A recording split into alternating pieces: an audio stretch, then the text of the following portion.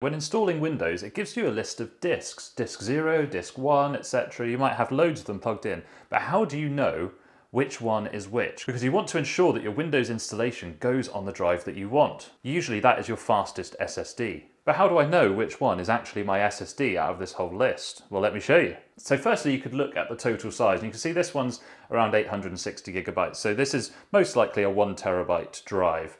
We can see that there's one here that's 14 gigabytes. That's most likely my installation USB, so you obviously don't want to install it there. And if you had additional drives installed on your PC, there might be disk 2, disk 3, etc, etc.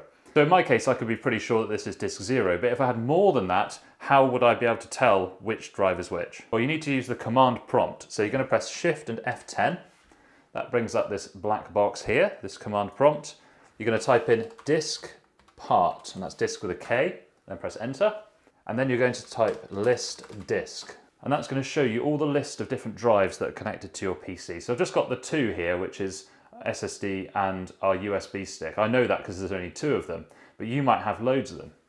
So if I want to know what disk 0 actually is, I would just type in cell disk 0, as in select disk 0, and then I'll type detail disk. And it tells me here that this is a Kingston drive. They tell me that it's an NVMe type drive, so that gives us a bit more of a narrowing down of which one's which. Then if I wanted to see what the other drives are, I could list disk again to show the list. Then I could select disk 1, and I could detail that disk.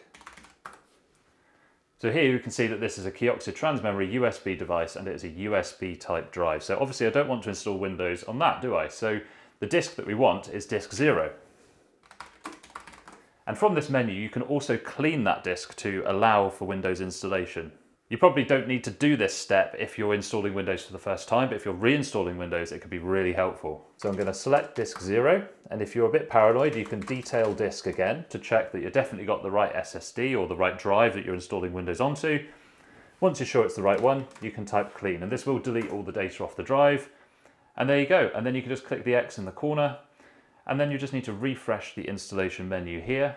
And you'll see that now we know that it's disk 0 that we want to install on, and we can see that it's all now unallocated space, and you have to install Windows onto unallocated space, otherwise it's going to be all balked and weird. So from here you just click next, and you can finish installing Windows. Easy. So if you enjoyed this PC quick tip, ask more questions down in the comments where I can help you, and then subscribe for more content.